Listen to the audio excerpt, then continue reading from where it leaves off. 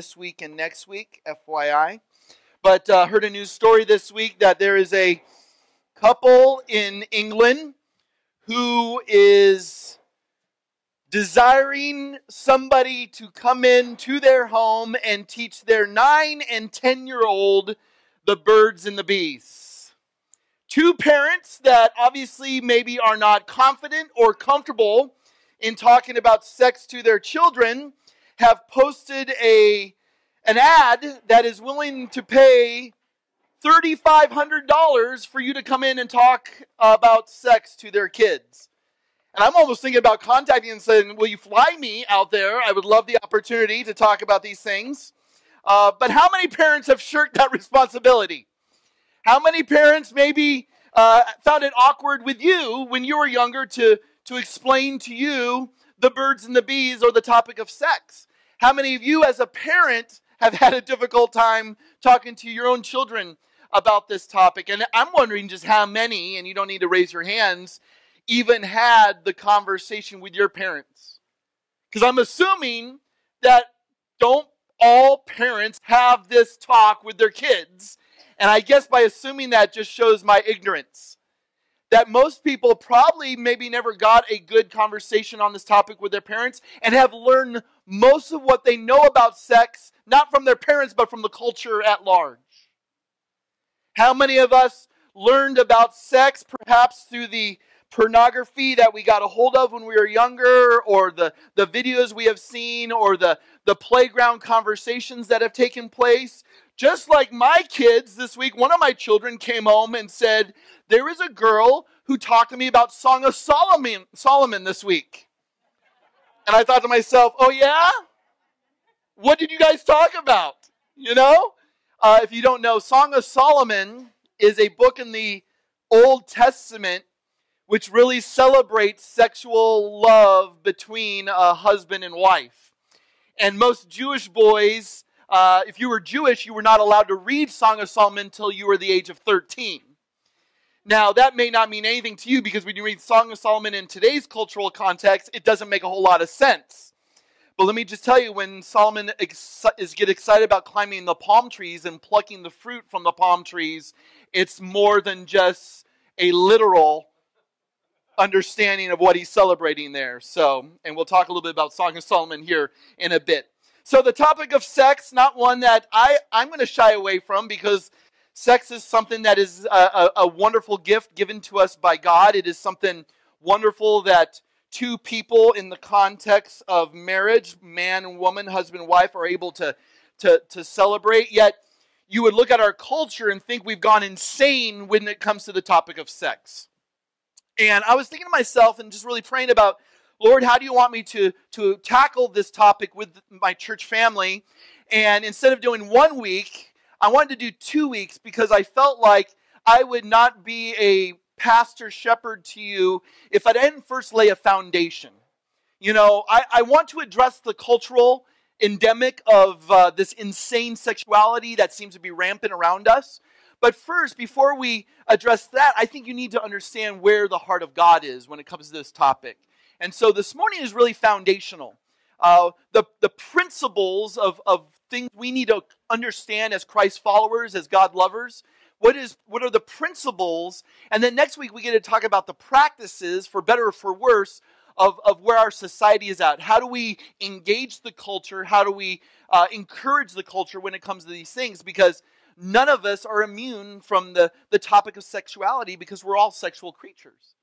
Turn to Genesis chapter 1, and here we get the very first principles God gives us regarding sex. And we saw this a few weeks ago as we saw the creation of man, woman, male, female. And this is the apex of God's creation, right? What God has created is man and woman. He doesn't just say good. These are very good. This is one humanity displayed in two types of persons, male, female, that represent the image of God on earth, the likeness of God on earth.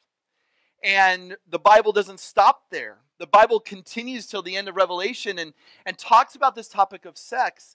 And what we need to understand is that God gives us a big picture view of sex. we tend to operate with little picture mindset of sex. See, God wants us to understand the 30,000 foot view of life that's found in the Bible, and He is going to redefine and reorient our lives and understanding, not just in the topic of sex, but everything. When it comes to money, when it comes to work, when it comes to prayer, you name the topic, God wants us to understand the big picture vision of why this is important. Because while sex is physically pleasurable, it is to be understood in a larger context. And so it is much more deeply emotional and spiritual than we would ever realize. And this is an important topic because souls are at risk.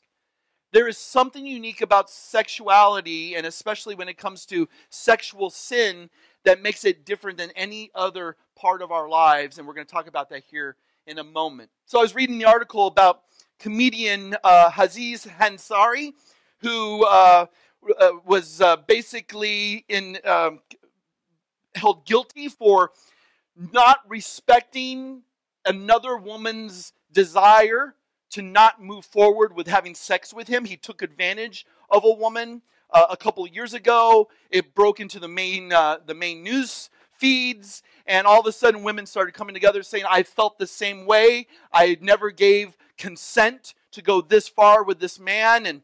And we've had the Me Too movement come about several months ago, and something I talked about last week when it came to the topic of femininity is, we're recognizing that something's not right.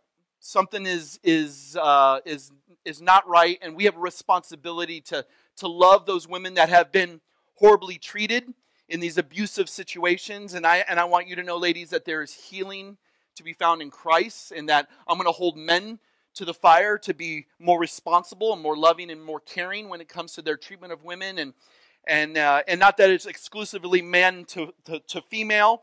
But we need to understand that there is something going on in our culture, and it's raising a lot of eyebrows and bringing a lot of attention, which I think is good. But the problem is there seems to be among our sexuality this emptying of what is supposedly supposed to be sacred, and it's becoming much more trivial in a lot of people's understandings. And I'm reading this article and how women have experienced similar encounters like the one that this woman experienced with Aziz Ansari. And one writer says, we've turned sex into just another social interaction and emptied it of any supposed sacred or taboo elements. She says there's an inherent danger in having sex with someone who does not know you and therefore does not particularly care about you. And then she continues and talks about a 2002 study in which participants were asked their feelings after a casual hookup. And if you're not familiar with that term, there's been research done over the past decade on this hookup culture. That it's sex with no strings attached. So 2002 research was done, and they asked participants' feelings after they had a casual hookup. 35% were regretful or disappointed, while only 27% felt good or happy. Fast forward 10 years, 2012 Canadian study found, listen to these statistics, 78% of women and 72% of men, we're talking 3/4, who had uncommitted sex reported a history of feeling regret after the encounter. So in 10 years, the number has gone from 1/3 to 3/4, feeling regret after the casual encounter. In addition, the American Psychological Association notes that among a sample of 1,700 individuals who had experienced a one-night stand, found that men had stronger feelings of being sorry because they felt they used another person, whereas women had stronger feelings of regret because they felt used. These are statistics that you're not going to just pick up in the media. These are not just things that are going to be talked about on Facebook or Twitter or Instagram. The fact that the culture seems to communicate that your bodies are just shells and you can just go ahead and operate yourself however you want is just wrong, because it goes against statistical research. That was from an article called Divorcing Sex from Love. It hasn't made sex more fun. more safe, or less complicated. We need to understand God has designed us for so much more than this. So we're going to talk about 4 points this morning. Lay a foundation. And we start with Genesis, and the first point is this. There's the issue of creation. Sex is about design. And design not just because he's created male and female, and now there's this anatomical, perfect fitting together of the sexes. What we need to understand is that sex is so much more than a physical connectedness. When Genesis 1 says he created male, female, literally those words mean piercer and pierced. But what we see in chapter 1 is further enhanced in chapter 2, where it says, a man shall leave his father and mother and be joined to his wife, and they shall become one flesh. They were naked and not ashamed. What we need to understand are two important principles here in Genesis chapter 1. The first is this: God is for sex. Yes! He is not against sex. He is the one who has designed us for us to experience this wonderful thing in the context of marriage and between a man and a woman. He is for sex. He has designed us this way. But the second point is important because sex is for marriage. And these are foundational truths found in Genesis 1 and 2. And so the parameters are clear. The boundaries are established. God is for sex. Sex is a good gift from God. And secondly, sex is for marriage. And what do we see in marriage? And it's further reinforced by the teachings of Jesus in the Gospels.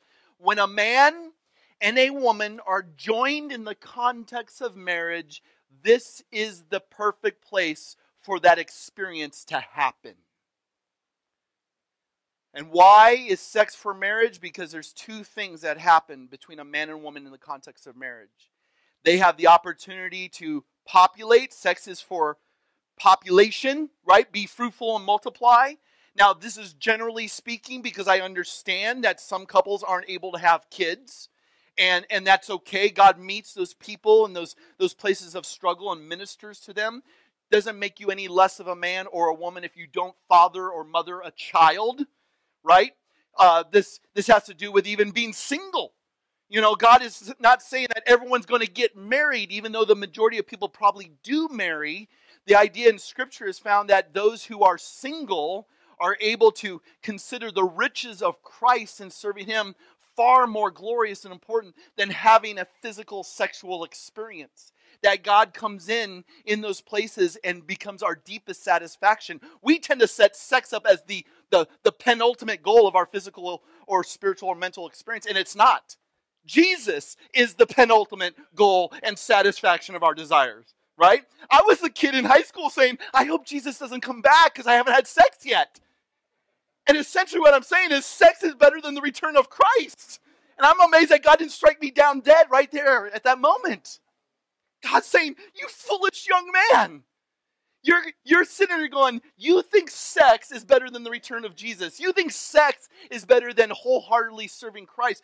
Because the Bible says what you are not concerned with in marriage or with a family, you are now much more free to serve God in your singleness.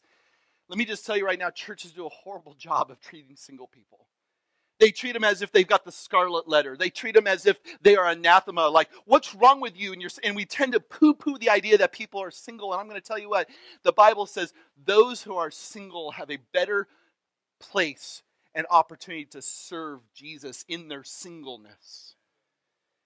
And that's what we need to communicate to our young people, to our older people who are, Christ is your satisfaction. Christ is your satisfaction, and now you are poised and positioned to serve Him. Take advantage of those seasons. And so while God is for sex and sex is for marriage, sex is meant to populate, but is also meant to bind.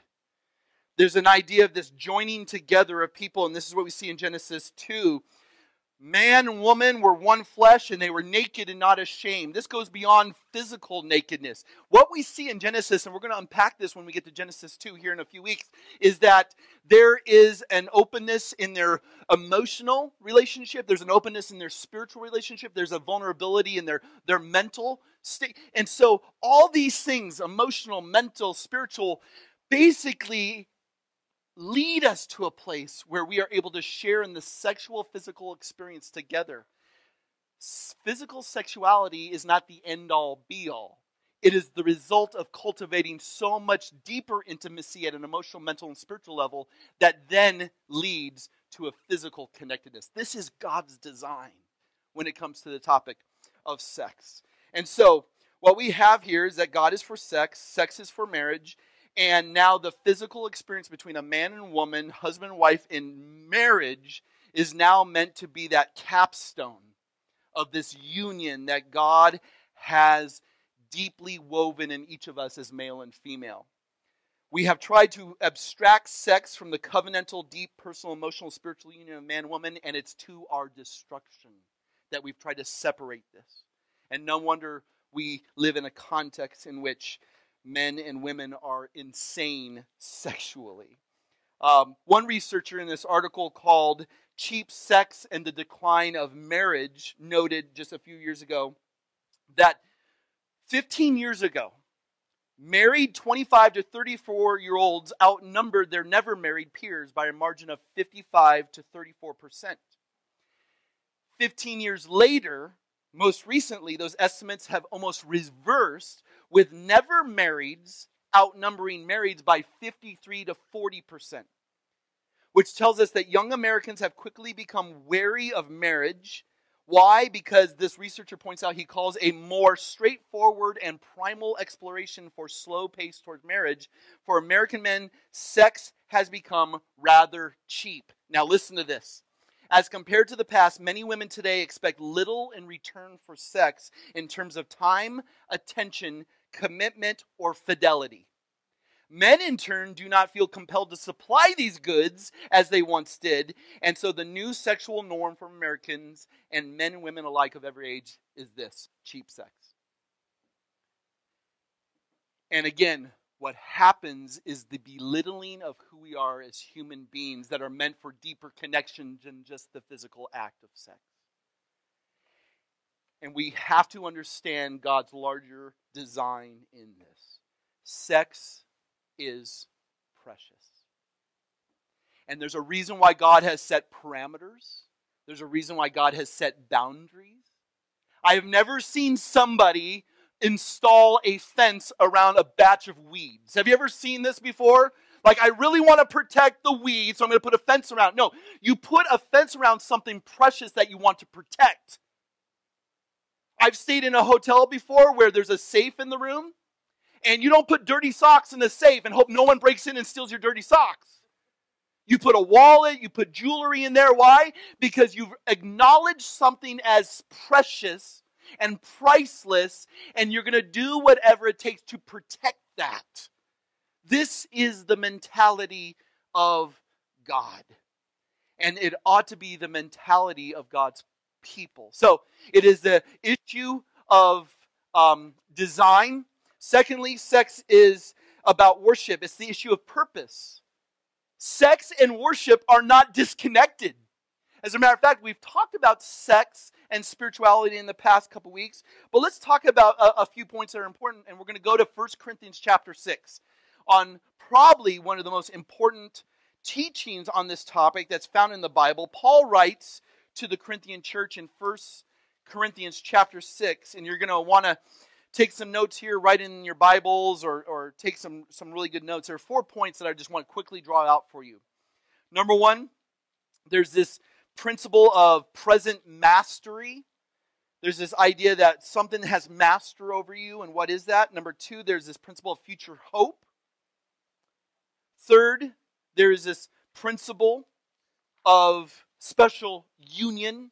And last, there's this principle of loving ownership. We'll talk through this. Look at 1 Corinthians chapter 6, verse 12. Paul wants us to be the best worshipers possible. God has saved us to worship Him. And we don't just worship Him with certain parts of our lives, we worship Him with all of our lives. Look at chapter 6 of 1 Corinthians, verse 12. All things are lawful for me, but not all things are profitable. All things are lawful for me, but I will not be mastered by anything. Food is for the stomach, and the stomach is for food, but God will do away with both of them. Yet the body is not for immorality, but for the Lord, and the Lord is for the body. So stop right there. First thing we need to see is that Paul says that while I could go out and do anything I want, all things are lawful for me. He adds an important point, but not all things are profitable.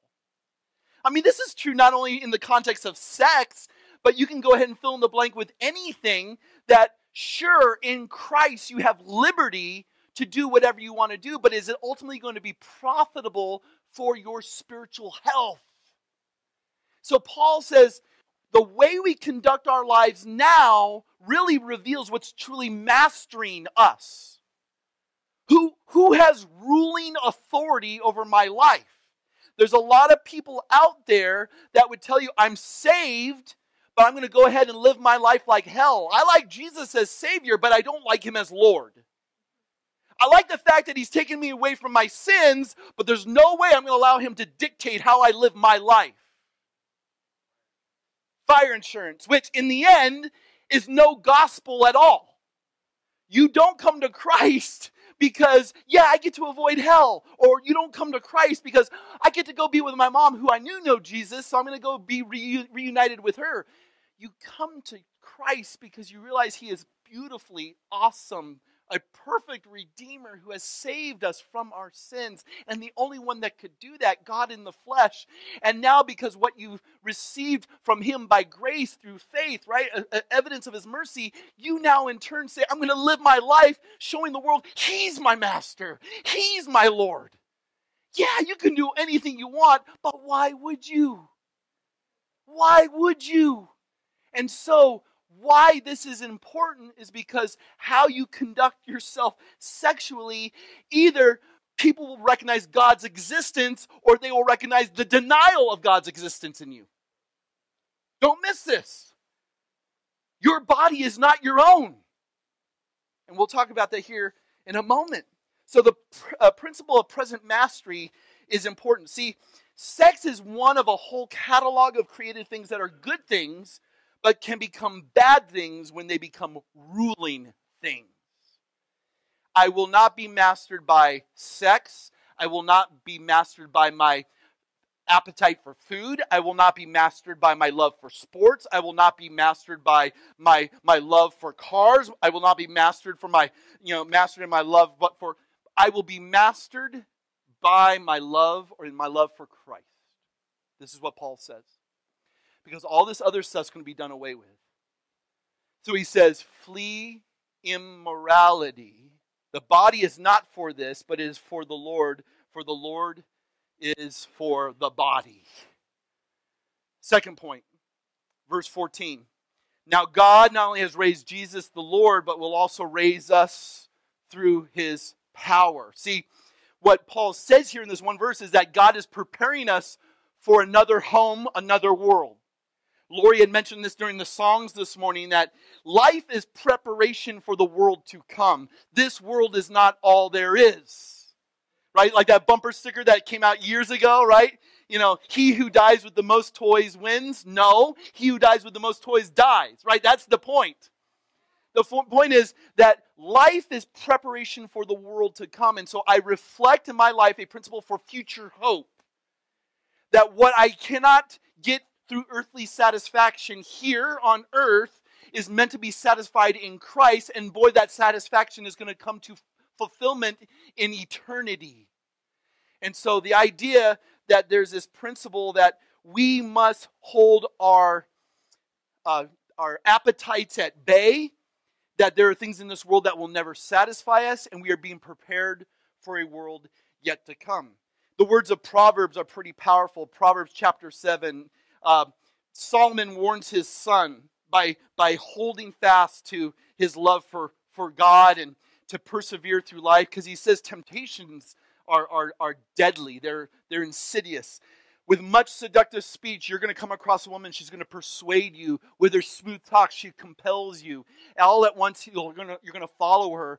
And as an ox goes to the slaughter, or as a stag is caught fast till an arrow pierces its liver, as a bird rushes into the snare. You guys get the idea.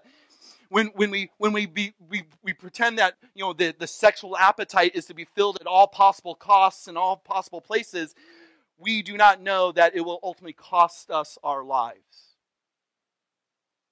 See, we are mastered by the Lord Jesus Christ. We don't allow our appetites to master us.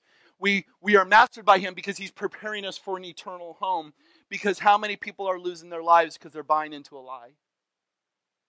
See, this is not just true for men. This is true for women.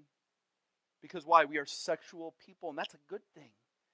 But we need to put restraints on our sexuality. Point number 3, there's the principle of a special union. Now, here's something unique that maybe some of you have never thought of before. Verse 15, he reminds us, do you not know that your bodies are members of Christ?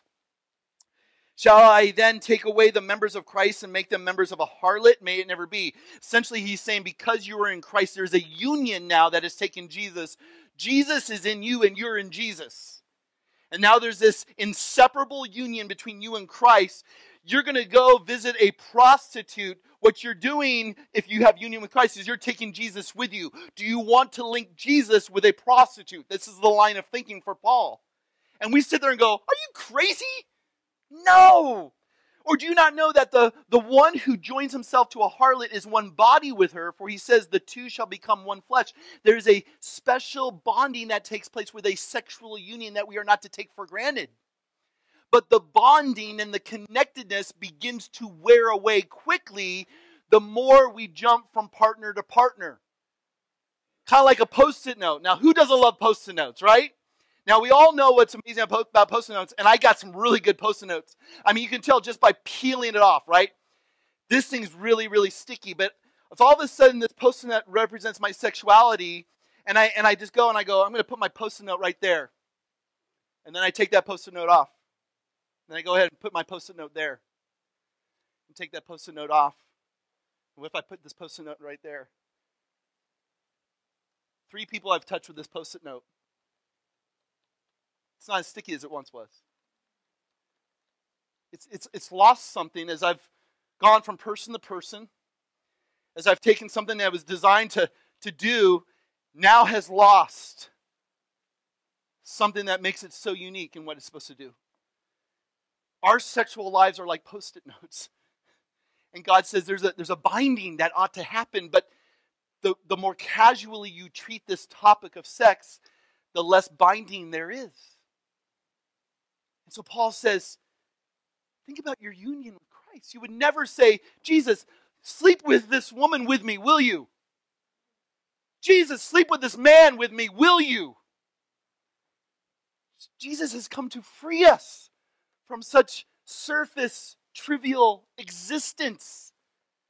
Jesus is saying sex is good. He's designed it. But He's designed it to be held in honor, in esteem, with great importance and preciousness. This is why the union with Christ is special. This is why in verse 17 he says, but the one who joins himself to the Lord is one in spirit with Him. That's our ultimate bond. And we should never bring disgrace upon this. So he says, flee sexual immorality. Every other sin that a man commits is outside the body. Don't miss this. But the immoral man, the sexually immoral person, sins against his own body. So what Paul says is there's something different about sexual sins. Now I will tell you that there is no such thing as an unforgivable sexual sin. Amen. No matter what has ever been done to us or we have done to another, there is forgiveness and healing because of Jesus. I'm going to tell you right now that there is nothing you have ever done or ever been done to you that cannot get healed by Christ. See, Paul says, wherever you're at right now, just stop. Matter of fact, don't stop, run. Run like hell. Flee immorality. Because you need to understand that there's something more deadly with sexual sins than any other sins. All other sins a man commits outside of his body, but the sexually immoral person sins against his own body. This is not something to be dabbled with. This is not something to play with or toy with. You have a special union with Christ. And I'm going to tell you right now, what's amazing about the union you have with Christ is this fact that he not only comes and becomes one with you, he brings his tool chest of resources to help you live the life you are designed to live. This is amazing. Consider this the principle of loving ownership. The idea that he is Lord, he has come to now dwell with you, and he brings the provisions of his grace, and he basically says, I will give you everything you need to overcome the desires, the yearnings, the temptations, the enticements, because now I dwell with you, and I come with a whole arsenal of resources for you. Yes! God never asks us to do things that he's not ready to empower us to do. Amen? He never will call us to live a life that he's not ready to empower us to live. So loving ownership says, or do you not know, verse 19, that your body is a temple of the Holy Spirit. Now, how many of you have heard this verse taken out of context? And verses of the Bible are taken out of context all the time, for better or for worse. You shouldn't smoke. Don't you know that your body is a temple of the Holy Spirit? Now, I'm not saying smoking's okay. But you can't take that verse and directly apply it to that immediate situation. This verse has to do with sexual connectedness. You shouldn't have a third Bosa donut, even though I love Bosa donuts. I shouldn't do it. Don't you know that your body is a temple of the Holy Spirit? FYI, Boston cream apple fritters. That's my bag, all right? So, but just so you know, and I say that in case you guys want to pick me up some donuts this week. And what is Pastor Scott like again? Oh, yeah. See, what we have to understand is, yes, we want to take care of ourselves physically. We want to honor God in the way we treat our bodies with health and respect. But first and foremost, this verse, when you hear it, automatically say we are sexual creatures and we are not designed for sexual immorality, meaning against God's design. But we need to realize that my body is to be saved for my future husband if you're a wife, or a future wife if you're a man. That's how you honor God in your body. You do not know your body is a temple of the Holy Spirit, who is in you, whom you have from God, that you are not your own. You are no longer owner of your body, for you have been bought with a price, therefore glorify God in your body. This has to do with ownership. There's a new landlord in town. Let me just tell you, he's awesome. He's moved in, and it's like under new management. Don't you sit there and go, ooh, this seems interesting. Let's check out the place, because it was a dive before. Rats and all sorts of infestation going on under new management. Oh, I hope it's good. And that's what God posts over our lives when we come to know Jesus. He says, under new management. And we're great that the landlords moved in, because I tell you, we have not been able to keep up with the expenses left to our ownership. Pipes are breaking, cockroaches crawling. It's nasty. And God says, oh, we're going to spruce this place up. This place is going to look good. Why? Because he dwells there. And when he dwells there, he takes special pride in being there. And so your sex life, you guys, will either be shaped by acting as if your body belongs to you, or by acknowledging that it has been purchased by God for a higher purpose. Sex is about worship. There's no way around it. Third point, there's the issue of others. Sex is about relationship. And I'm going to tell you right now that oftentimes the illicit sex experience, at the heart of it, is pride and selfishness. I want to talk about this, because this is where I think a lot of us will find ourselves in just saying, how can I understand sex not only as an opportunity to worship God, but how can I use it as an opportunity to honor others? Meaning the great commandment found in Matthew 22, love God, love your neighbor. Don't you love how Jesus teaches? He goes, let me take the entire Old Testament, and I'm going to sum it up into two commands. Love God, love your neighbor. What our current, and I won't even say current, what our sexuality over centuries has driven us to do is to seek sexual experience for our own selfish gratification. with no consideration for God and no consideration for other people. Okay? What we have to understand is sex is about relationships. And so here's the problem, number one, of anti-relational sex.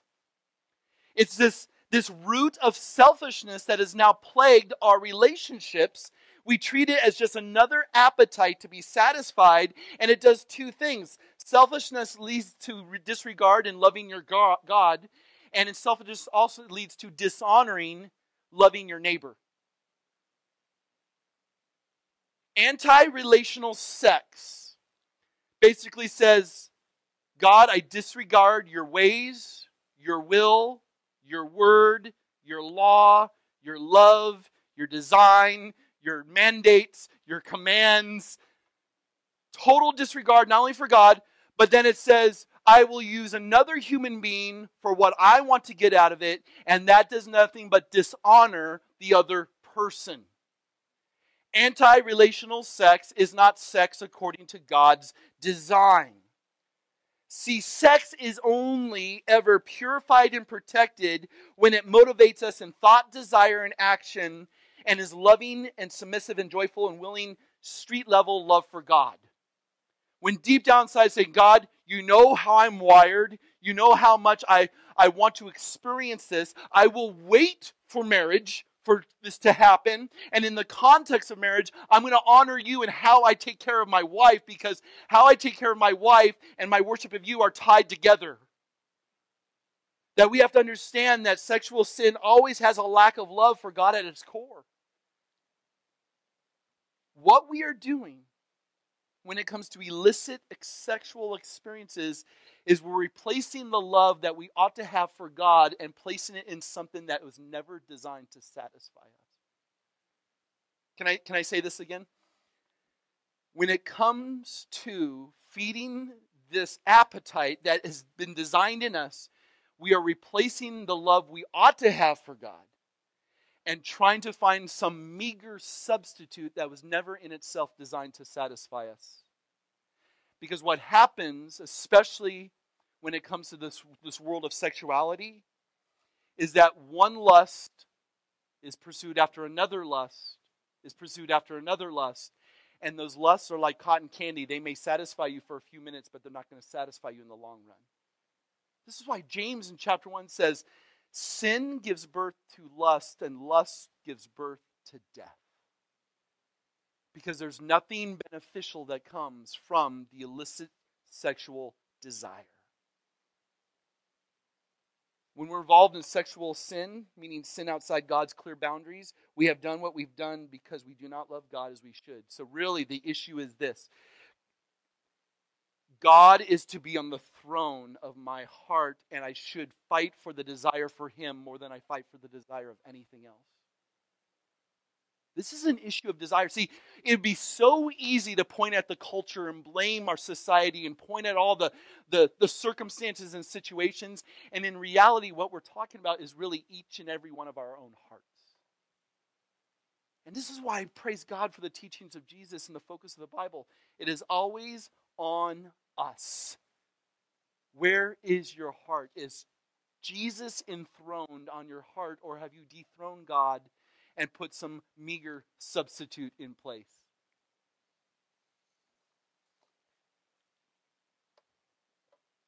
I must fight.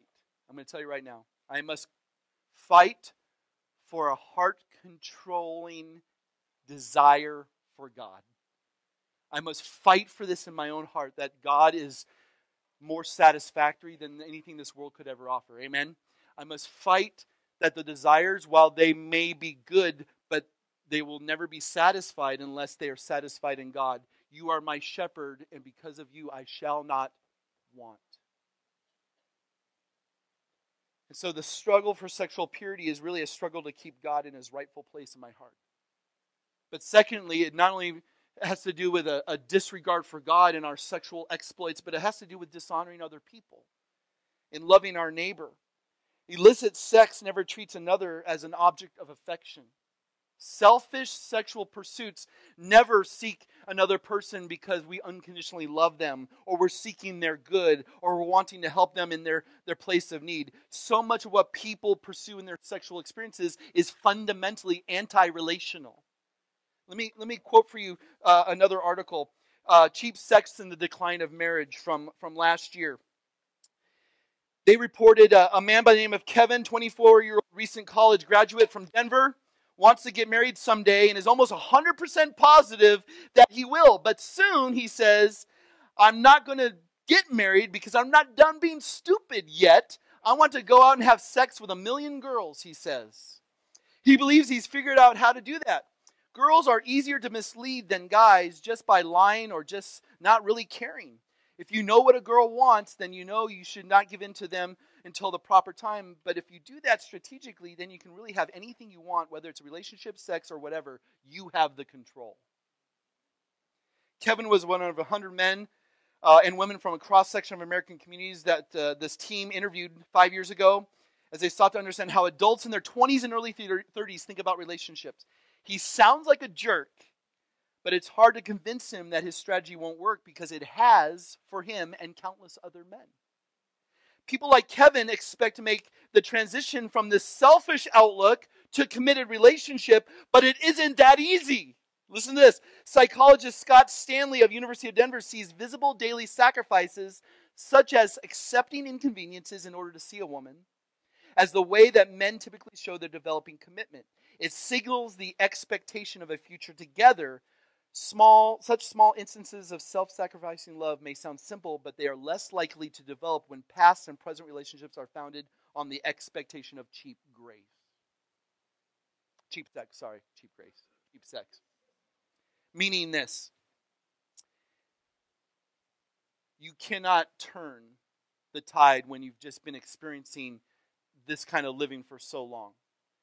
Men and women enter the marriage union with such idealistic dreams and hopes, but when you have a relationship that is founded on what has just been described, you're not going to be able to turn that ship. Apart from the power and grace of Jesus Christ, you're not going to be able to turn that ship. This is why pornography is so powerful. Listen to these statistics. This blew me away this weekend. In just 1 year, 2016, we dedicated well over 4.5 billion hours to watching porn on one porn site. On that single website, humanity spent twice as much time viewing porn in a year as it has spent existing on planet Earth. That site had over 90 billion video views and 44,000 visitors every minute of every day. It all adds up to over 500,000 years worth of porn consumed in the span of 12 months. Since 2015, human beings have spent 1 million years watching porn. Porn seems to be America's favorite pastime. The porn industry is worth $97 billion, which is about 100 times higher than the $750 million it was worth 20 years ago. Today, porn grosses more in a year than Hollywood. It also brings in more money than NFL, NBA, and Major League Baseball combined. And that's just the legal W-2 filing porn stuff. If we were to quantify amateur porn and figure out what it's all worth in dollars, who knows what the number would be. And since the onset of more and more accessibility because of tablets, smartphones, etc., these things are not only getting into the hands of the adults who think they are powerful enough to overcome it, but they're getting into the hands of our children. And we think it's going to get easier. And we think we shouldn't talk about it. We need to. Because there is sex for love's sake when you are trying to do, all you're trying to do is use the body of another to reach physical sexual climax. It is a purely selfish pursuit. Porn is anti-relational. I will just get out of this what I want to get out of it. Porn videos do not tend to be love stories. You don't watch porn and go, boy, I really like the character development in this person. I really appreciate the arc of the story, and boy, it really just allowed that romance to grow. And yet, this is what people have an appetite for. What about sex and advertising? Again, fundamentally anti-relational. The woman in any ad is reduced to something less than human. Hey, I've got a bikini on. Don't you want this Rolls Royce? Right? Hey, I've got a bikini on. Don't you want this hamburger? Look how amazing it looks. You don't want the hamburger. You want the woman in the bikini. And so what happens is this woman is now not respected for her mind. She's not respected for her character. She's not respected for her gifts. We see these advertisements and we go, that woman is not esteemed. She is not loved. It is her sexuality that you notice. It is her body that you desire. And it is purely anti-relational. And can I tell you that the opposite is the pleasure of relational sex? And this is God's original design. That in relationship with somebody of the opposite sex, now all of a sudden in the marriage context, you are able to experience something you've never experienced before. Because here's what I'm going to tell you. God is better than the best sex. Okay? God is better than the best sex. And here's why. Because when you spend time cultivating a relationship with somebody of the opposite sex and you enter the marital union, you begin to grow in fondness and forgiveness and intimacy and bonding, and you get to know a person. Over time, the sex in that context gets better. I heard someone talk about this, and they framed it really, really well. They said to this person, you've only had sex with one person, your wife, for 20 years? That's boring. And they said, actually, I have never made love to the same woman in 20 years. Because as I've gotten to know her and invest in this relationship, she has grown and matured and blossomed in ways I never thought possible. And every time not every time, but when we come to that special union that God has designed, there is something new that can be experienced. Because why? The pleasure of relationship when it comes to our sexuality. Proverbs chapter 5. See, God is for sex, remember? God is so for sex. This is why Solomon says to his son in Proverbs chapter 5, let your fountain be blessed and rejoice in the wife of your youth, a lovely deer, a graceful doe. Let her breasts fill you at all times with delight. Be intoxicated always with her love. My kids know this verse. They go, what? But it's good. Why? Because it puts it in context. With your wife, be intoxicated in her love. You know what that means? Get drunk with how intense your relationship with her is. Yeah! Song of Solomon. This is why several times in the Song of Solomon, the woman says to the man, do not awaken love until its proper time. And the woman who is going to be this man's wife says there will come a time when we will awaken love together. You will be able to climb the palm trees and snatch the fruit and all these wonderful images we get, this allegory, right? These metaphors. But it's interesting that Song of Solomon says, here's what is true and proper, that you tend to your harvest, that you invest in the harvest, but you don't bear the fruit from the harvest until its proper time.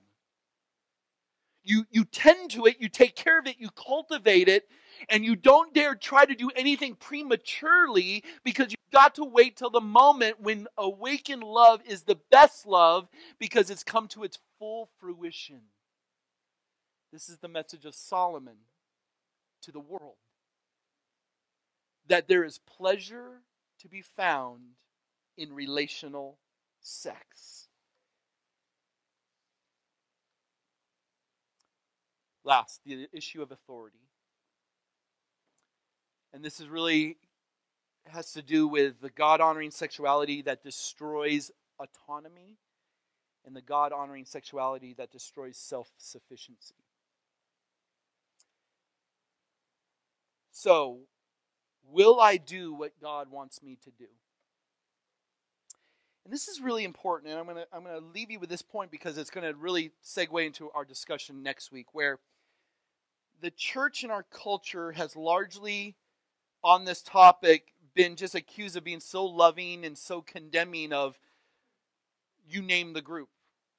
You know, the homosexuals, those who are confused when it comes to their gender identity, and you know, there's so much in-house crap we need to deal with. Don't you dare try to remove the speck from someone else's eye when you've got a log in your own.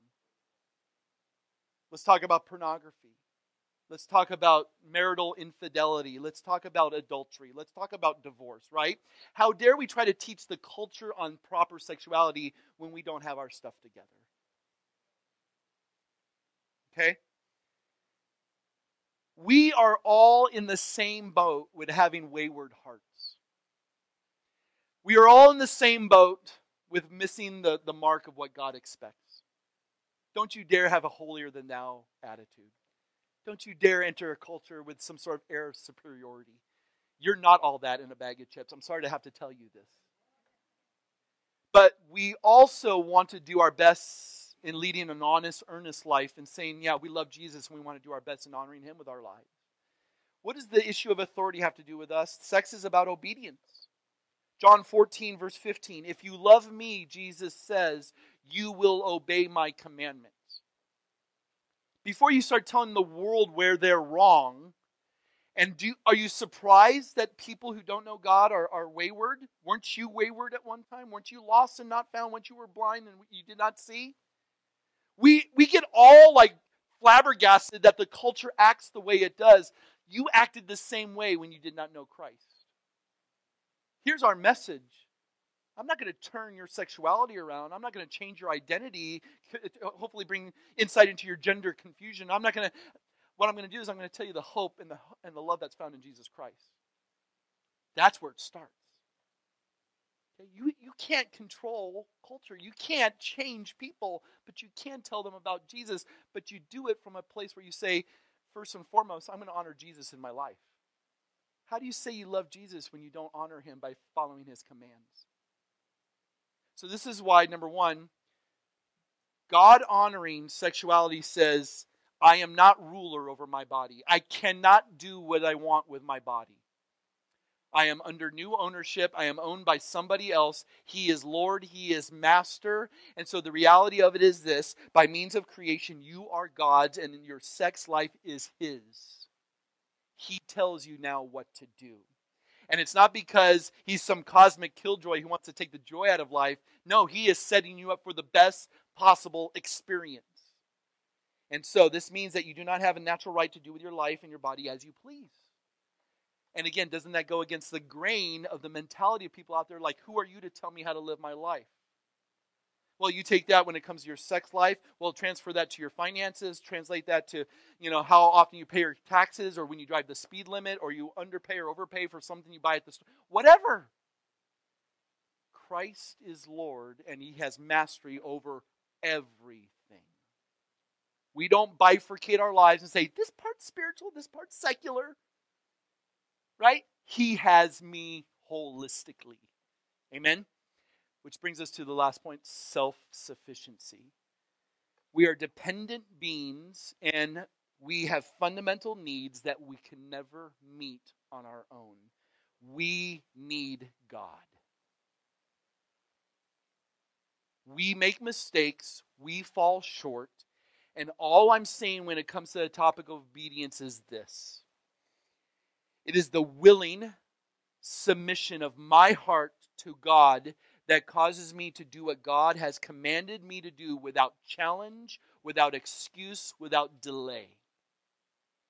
Here's what I can control. You guys ready for this? Here's what I can control. My heart with the power of God. I can't control you. And I'm not, right? I have just saved you hundreds of hours of professional counseling with that one phrase right there. Too many people spend their lives trying to control people that they were never called to control. To try to change circumstances that you are powerless to control. All you are responsible for at the end of the day is your own life. And for those of us in Christ Jesus, you have been given every resource, all the power needed to do what God has wanted you to do as a God-honoring person. And so now, fundamentally, I am dependent upon God and I need Him daily. I am desperate for His help. And so now, it's not just mere behaviors that God wants to get a hold of with me. It's boundaries. It's basically saying, God, you have deemed this off limits. I will honor you in respecting and acknowledging that. I'm not going to go there. Some of you just like to test God's long suffering, don't you? When God puts the wet paint sign up, you're like, oh yeah, really? Aren't we all little stubborn, rebellious kids at heart? And in reality, we have boundary issues going on. And I know that without God's boundaries, I would wander into dangers that would be my doom. And that's why Jesus says, this is why you pray, Lord, deliver us from evil and lead us not into temptation. This is critical. Romans chapter 12, verses 1 and 2. I appeal you, therefore, brothers, sisters, by the mercies of God, to present your bodies as a living sacrifice, holy and acceptable to God, which is your spiritual worship. How you present, how you conduct, your behaviors, everything, spiritual worship. Do not be conformed to this world. The world's saying, live this way. And you're saying, no, I'm not going to live that way. And how do you do this? You are doing this by the transformation of your mind, the renewal of your mind. That is by testing what you may discern what the will of God is, what is good, acceptable, and perfect. Commit that to memory. One of the first verses I memorized as a believer in Jesus Christ. Secondly, Galatians chapter 2, verse 20. Paul writes this, I have been crucified with Christ. It is no longer I who live. Scott Morgan is dead. Eve Jacob is dead. John Ferguson is dead. But Christ now lives in me. This habitat has been taken over by new management. The old is gone, the new has come. And the life I now live, because of the new management of the Lordship of Christ, I live by faith, dependency, right? Trusting someone bigger, better, more knowledgeable than me, who loved me and gave himself up for me. Why wouldn't we now want to live our lives with this in mind? And so, we close with this. This is foundational. Every person needs to hear this. Every person needs to understand this. We need to pass this on to our children. And all of us have a responsibility, because it takes a village, amen, to pass this on to people we come in contact with.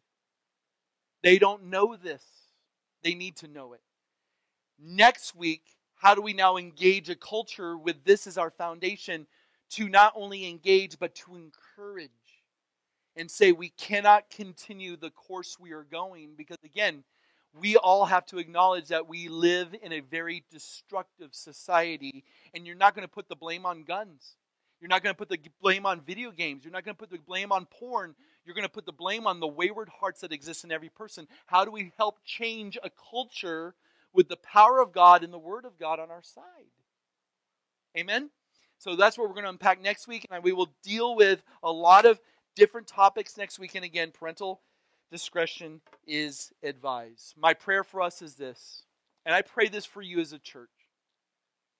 Regularly I pray, may we all live in a manner worthy of our calling in Christ Jesus. Amen? May we live pure, holy lives, because the enemy is trying to just sabotage the faith, trying to sabotage our purity. Let's stand. Let's pray together. Father, thank you for this morning. Thank you for loving us, for giving us time in your word by showing us a better way.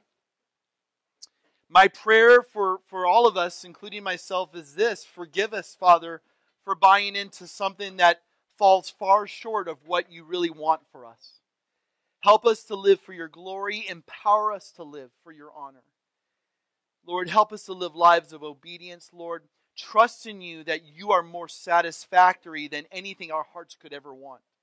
That the appetite that exists within us is not to be satisfied things of this world, but it is meant to be satisfied by you. As the deer pants for the water, may our souls long for you, O God. May we hunger and thirst for righteousness. And may we live for your glory. Because we know when we live for your glory, it is for our good. Thank you for this time today. Guide us and direct our steps. And we pray this all in Christ's name. Amen.